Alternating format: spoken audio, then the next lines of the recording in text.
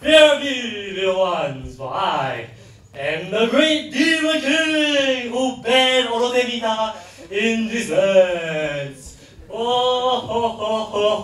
And the main character whips out his special technique with his special sword to defeat the demon lord.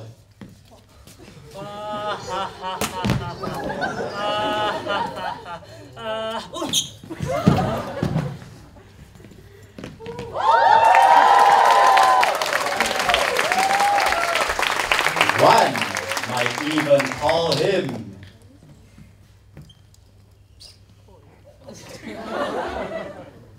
a specialist.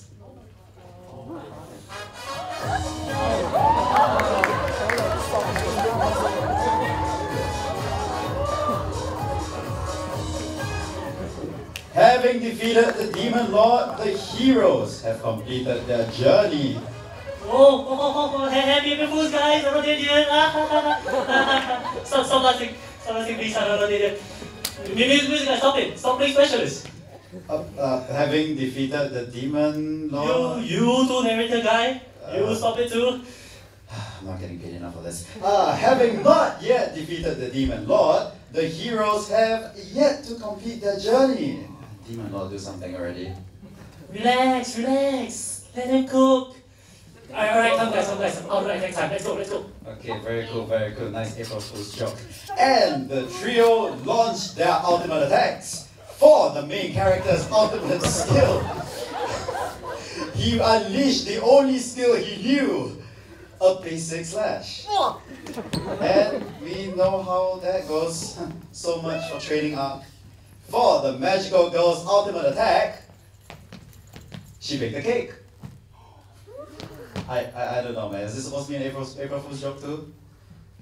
In any case, the demon lord happens to be allergic to eggs too.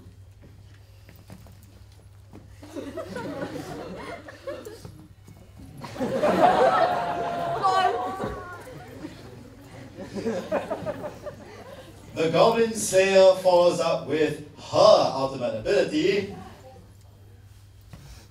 Call Boyfriend! Unfortunately, he's still dying from his previous item.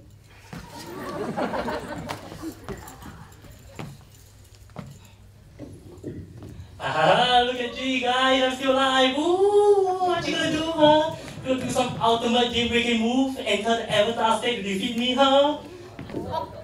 Okay. Taking the demon lord's suggestion, the main character enters the avatar state and looks to his ancestors for guidance.